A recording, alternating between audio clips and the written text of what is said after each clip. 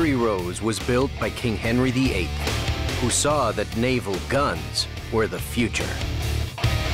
We often point to it as one of the earliest examples of what we could call a modern cannon-armed warship.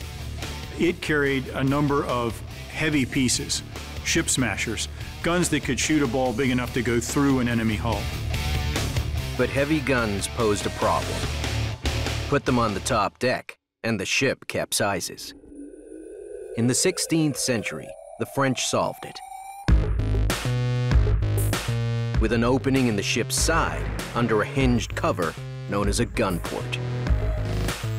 Guns were lower, capsizing was harder. In 1536, Mary Rose copied the hot trend. The British cut gunports into her hull and gave her a deadly selection of guns. Henry VIII went to town. There were 14 different types of gun on the Mary Rose, and these varied not only in size, but in the material, in that some were bronze and some were iron, and also in the size and weight of the shot. Mary Rose's guns were made in two ways. Either crude iron guns forged by blacksmiths, or more advanced bronze guns cast in one piece. Up to 3 tons of molten metal were poured into molds, creating a solid metal cannon.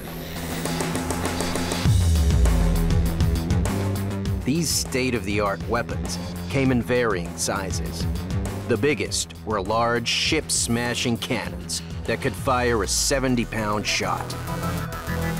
Mary Rose also had smaller, long-barreled guns called culverins that could fire cannonballs over 450 yards.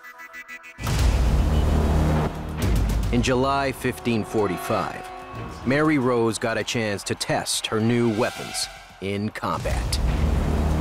In 1545, Henry VIII was at war with France, and the French Navy was threatening England with an invasion. So the English fleet was gathered at Portsmouth. When the French sailed into the Solent, Henry and his admirals decided that the best thing to do would be to come out to confront them. On the morning of July 19th, Henry VIII watched the battle unfold from the ramparts of Southsea Castle. As the flagship, Mary Rose led the fleet toward the French. She opened fire. Then, disaster struck.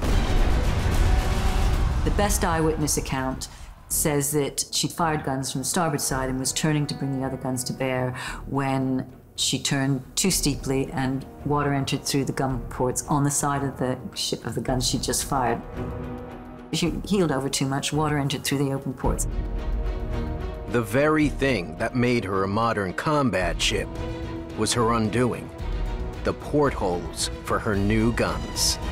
With water pouring in, Henry's precious Mary Rose sank. When the ship was found, the gun ports were still open.